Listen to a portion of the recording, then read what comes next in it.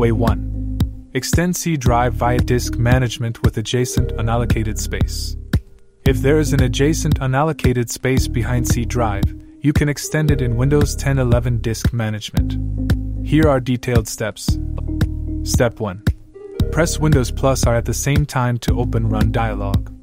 Step 2. Input diskmgmt.msc and hit Enter to open disk management. Step 3.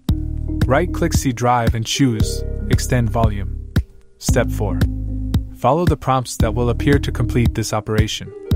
Note, if the unallocated space is not adjacent to the C drive on its right side, the Extend Volume will gray out and cannot be clickable.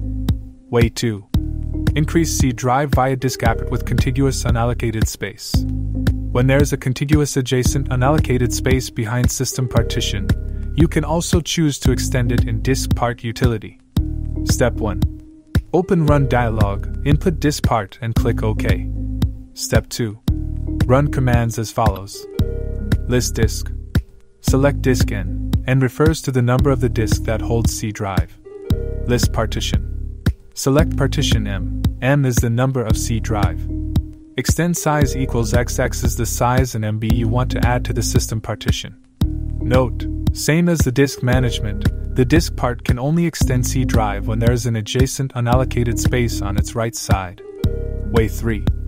Increase C drive space in Windows 10 with non-adjacent unallocated space. Step 1. Install and run AOMEI Partition Assistant. Right-click the C drive and select Advanced, Merge Partitions. Step 2. Tick the unallocated space and click on OK. Step 3.